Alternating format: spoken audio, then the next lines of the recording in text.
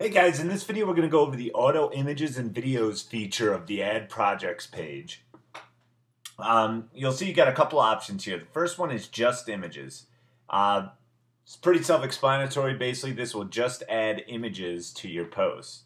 You could choose to use your own. The default is no. If you choose yes, it'll ask you to add your pictures. So you just click that button. You take your list of URLs to your picture. Paste it in there, one per line, and choose. And then instead of us finding and automatically placing pictures, it'll use your pictures that you've placed in there instead.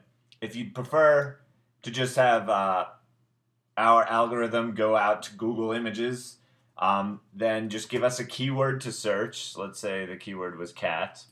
And give us the positioning that you want. It could be random, which will randomly place the picture anywhere in the article, just on the top and the bottom of the article, just top or just bottom, and how many you'd like.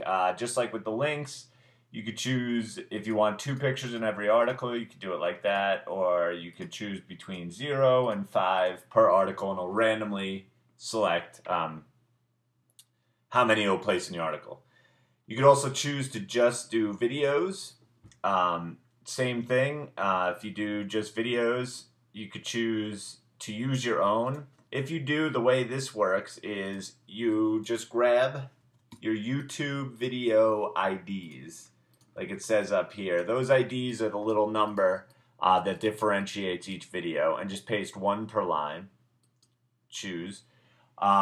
Or you could do the same thing, just give us a keyword and we'll go to YouTube and grab a bunch of videos to use for your submission project for you. And then same thing, you could choose the location and how many you would like per article.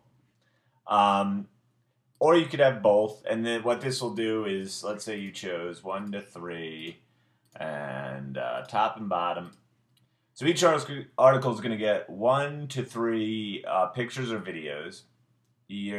Our algorithm is going to go out and grab the keyword from Google Images. It's going to grab pictures about cats and videos about cats, and it's going to randomly place between 1 and 3 either pictures or videos in your articles. This feature is really easy to use, and it's pretty self-explanatory.